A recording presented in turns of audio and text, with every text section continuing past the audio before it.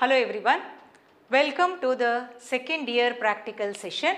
In this session, you are going to study two important experiments. The first one is the nuclear staining, second one is the pH of the given water and soil sample.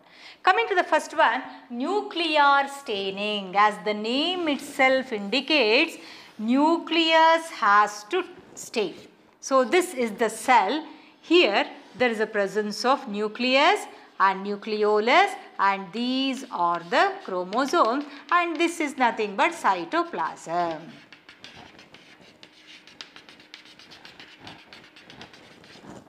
So here what you have to do is you have to stain only the nucleus part. Take a glass slide,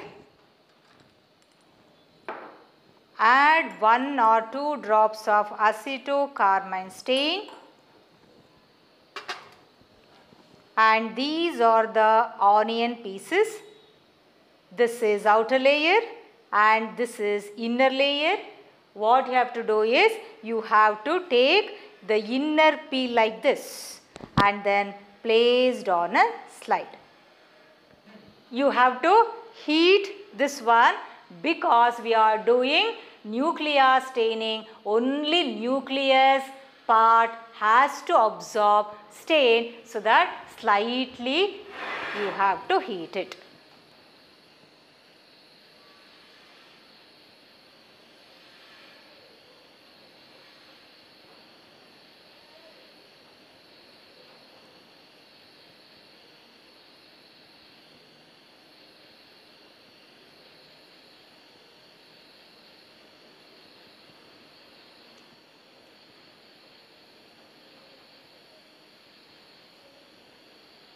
So, after heating, you have to wash with the water like this. That means you are removing excess of stain.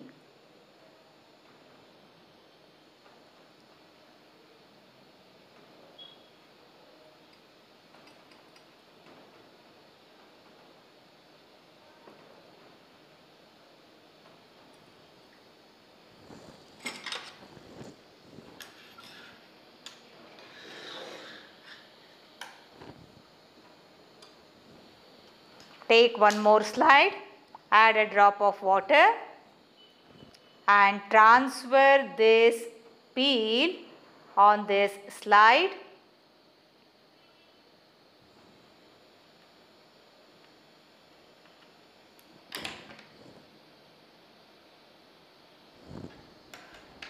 And then cover this with the cover glass.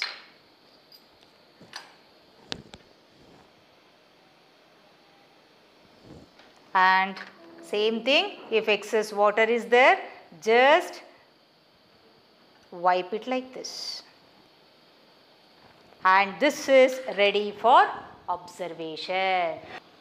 Take a glass slide, take 1 or 2 drops of acetocarmine stain, and then you have to take this onion piece and you have to peel the inner layer. This is outer layer and this is inner layer placed on the slide, and slightly you have to heat it because we are doing nuclear stain. Only the nucleus has to absorb the stain, and then you have to wash this with water and transfer the peeling on other slide. Cover this with a cover glass, and this is ready for observation. How to observe this? This is a compound microscope, low power objective, high power objective. You have to use only the low power objective, turn like this, and then by observing this eyepiece, you have to turn the mirror towards the light. Once it get focused, then you have to keep the slide and slowly you have to move this course adjustment like this.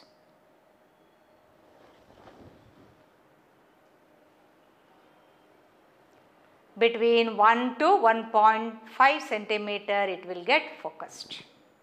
In the microscope you can see like this, very much elongated cells, number of cells, like this, and the cells are always compactly arranged. And then you can see only this part, nucleus, has absorbed the stain. This is said to be nuclear staining. You can see in this picture, this is nothing but all the cells which are very much elongated. And here, after doing this experiment, in the answer paper, you have to write only 2 important points. No need to draw the diagram. Only thing is, you have to write the shape of the cell. This is almost elongated, rectangular. Rectangular shape of cell, and then you have to write the number of nuclei that is present in each cell. That is, in each cell there is a presence of only 1 nucleus. Therefore, it is uninucleated. Only these 2 points you have to write in the answer sheet. So, this is about the experiment nuclear staining. So, what you have to do is, you have to take a clean glass slide, 1 or 2 drops of acetocarmine stain, and then you have to take an onion piece and you have to peel the inner layer placed on the stain. Gently you have to heat it, because we are doing nuclear stain. Only the nucleus has to absorb the stain, and then wash with water and transfer the peeling on another slide which contains water. Cover this with a cover glass, and you have to focus it by using compound microscope, and then you have to write these 2 points. Rectangular shape of the cell is rectangular, and then the number of nuclei that is in each cell, there is a presence of only 1 nucleus. Therefore, you have to write uninucleated. So, this is about the experiment nuclear staining. Next, we will move on to pH of water and soil sample. Next is pH of water or soil sample. You have to learn both, because in the examination you will get only water sample or soil sample. So, here what is meant by pH?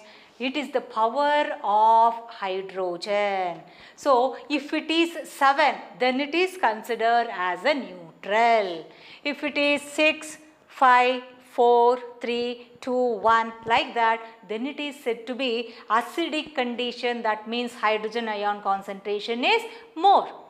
If it is 8, 9, 10, 11, 12 like that, then it is said to be basic. That means hydroxyl ion concentration is more.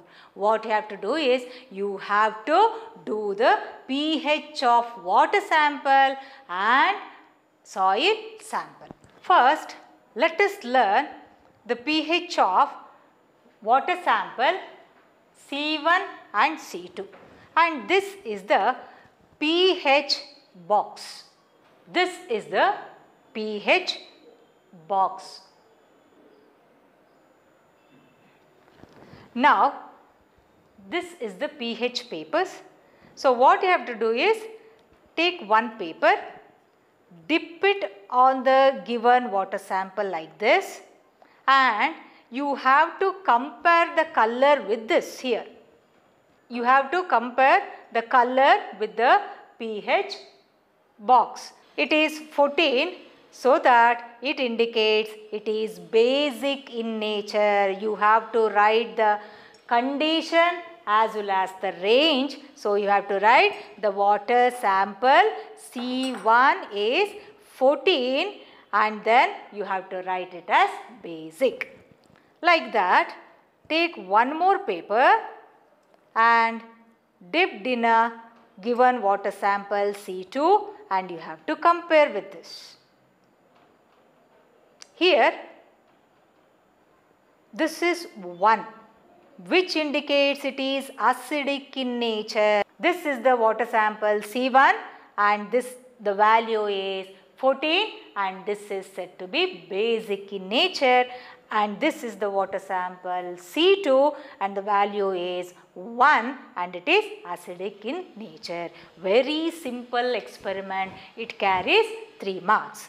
These two are the soil sample C1 and C2. You have to repeat the experiment, dipped it like this and you have to compare with this. Value is 6, therefore this is said to be acidic in nature, and then take one more paper and dip like this and you have to compare the color with this. Here it is 10, which indicates it is basic. This is the soil sample C1, the value is 6, so it is said to be acidic. This is the soil sample C2 and the value is 10. So it's a very simple experiment. You have to identify the pH of the given water and soil sample. So this is very simple experiment.